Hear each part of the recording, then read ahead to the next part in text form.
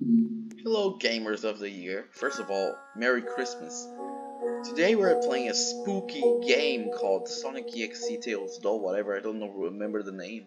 It's so complex. What the fuck is this dead guy? Help! Somebody please! Oh my god, bro, who did it to you? Slender... Slenderman. Nice. Oh no, he's dead. Anyway. So I got... Ah! My god, so scary. So scary. Ooh. Ew. Alright, let's drive off. She saw herself in the mirror. Looks like my cousin. Just kidding. Yeah, this is what it feels like to be a furry. You're basically driving for the whole community. Seeing like tons of shit like E621.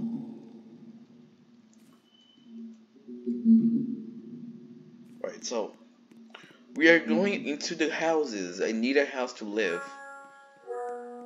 I'll go with the blue one. I don't care.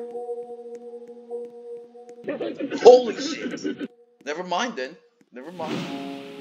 Oh my god, that actually scared me. Jesus. If you want me to live in the purple house, then okay. You should live in the all house, but whatever. Tails, doll? You mean the one that's hot as fuck? Get wrecked. What the EXE doing? Oh, and I just noticed it's lagging as fuck. Oh Jesus! Holy fucking shit.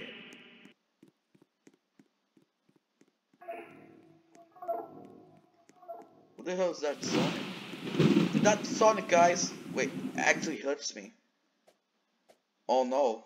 No, stop it. Justin Bieber! What the hell?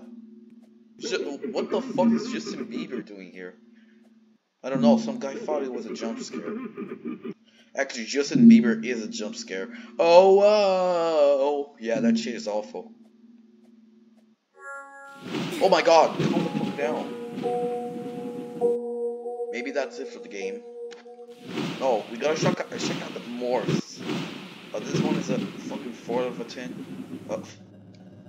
2 out of a 10. Look at those arms, bro. Thinks he's Raymond.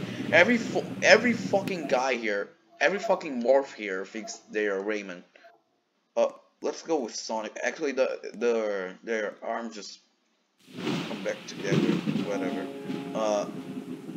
Super Sonic forgot to capitalize the first S. So conclusion: this game is a father absence.